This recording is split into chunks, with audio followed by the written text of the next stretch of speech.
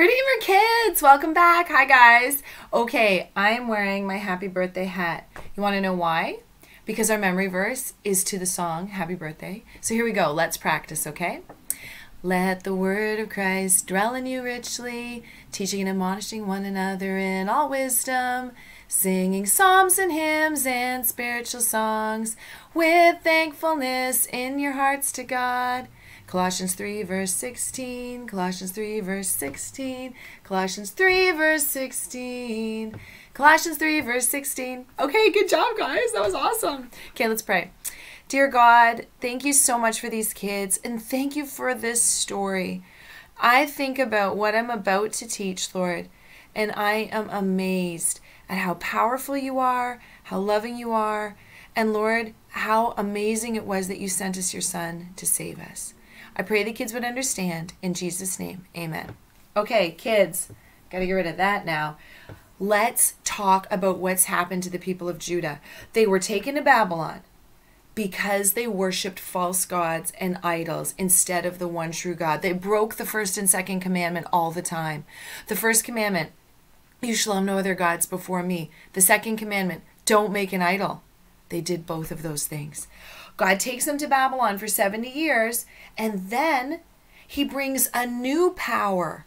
He brings Persia to conquer Babylon, and then King Cyrus of Persia, God works in King Cyrus's heart, and King Cyrus says, the people of Judah are going to go free. They're going to go back home to Jerusalem. They're going to make God a temple.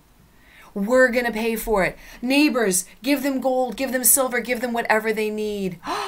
And God's people are set free. And Zerubbabel, he leads 50,000 people back to Jerusalem. And when they get there, they build the altar and they worship God.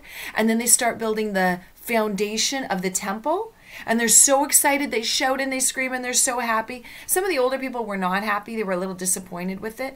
But most of the people were happy. Either way, they were shouting so loud that the people in the villages and the towns and the hillsides around Jerusalem, they could hear the noise. So I want to show you a picture of what that looked like, guys.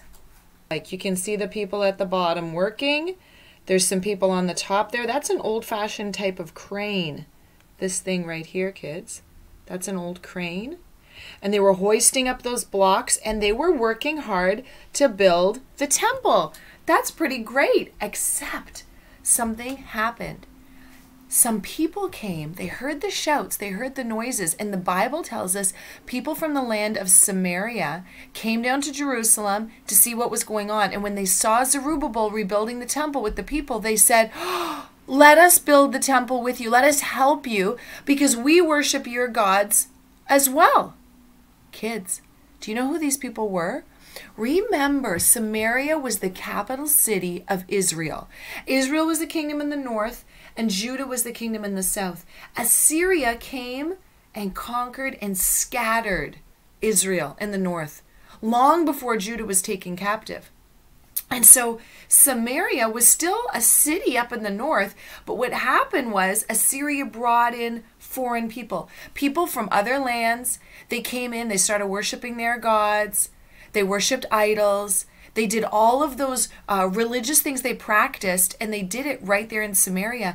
And then they actually brought in Israelite to teach the people how to worship the one true God as well. But they mixed it all together. So they were worshiping idols. They were worshiping false gods. Some days they worshiped our God, the true God. And that's what they were doing up in Samaria. So they came down and they saw the people of Judah rebuilding this temple. And they said, oh, we'd like to help you. Yeah, we worship your God too. Because like we worship a lot of gods. But he's in there. We worship him. Let us help you. And do you know what the people of Judah said? No. No, we have to do this ourselves. We'll do this alone. You can't help. And do you know why they said that? Because they had just spent 70 years in Babylon as slaves for worshiping God wrong, for worshiping false gods, for worshiping idols. And they didn't ever want to do that again. They never wanted to go back to that disobedience. And so they said, no, you can't help us. We have to worship God right. We can't mix it with any false gods, with any idols. No, no, no. Well, you know what the people of Samaria, you know what they did? They were so angry. They started to try and stop the work rebuilding the temple. They did a lot of things to stop the work. They started to bribe, to pay the governors in the area to make it hard for the people of Judah. And then when King Cyrus, when he was no longer king and King Artaxerxes became king, they wrote King Artaxerxes a letter. And they said, oh, the people in Judah and Jerusalem, they're rebuilding the temple and they're so rebellious. They're going to fight against you, Artaxerxes. You should stop it. So Artaxerxes, he kind of looked into the history of Jerusalem and he thought, this is a strong people. I should stop it. And so the building of the temple was stopped for years. And the people, instead of building God's house, they started building their own houses. Until about, it was like 16 years later, the prophets Haggai and Zechariah came. And they encouraged the people. They said to Zerubbabel, to Joshua, they said, start building the temple again. This is God's house. This is more important than your houses. Do it. You got to work again. And so they started building the temple again. And then the governor of Persia, because Persia was still the boss of this area, the governor of Persia at the time, Tattenai, he came in, he saw what was happening, and he thought, I wonder if this is even okay. I am going to write to the king. It was a new king now. Cyrus was already gone. Artaxerxes was gone. Now it was King Darius. Kids, do you remember King Darius? He was king when Daniel was thrown into the lion's den. This is the same king. It's that time period. Daniel would have been in Persia and Babylon right now. He was a very, very old man if he was still alive. Okay, so King Darius gets a letter from Tattenai. They're rebuilding the temple. I don't know if it's right. They say King Cyrus said it was okay. Can you check? And remember, when a king of the Medes and Persians, when they seal a law, it's law. No one can go against it. So King Darius was like, yeah, I'll check. And they read through all the scrolls and they check. And then they come across this scroll and they open it and it's like, oh yeah. King Cyrus said they could go free. He said they could go back to Jerusalem and build their God a temple. And he said we should pay for it, that Persia should help. So Darius sent a letter back to the governor, Tattenai, and he said this. I'm going to read it to you from the Bible because it's amazing, okay? Let the work on this house of God alone. Leave them alone. Don't bother them. Let them work. Let the governor of the Jews and the elders of the Jews rebuild this house of God on its site. Let them do it.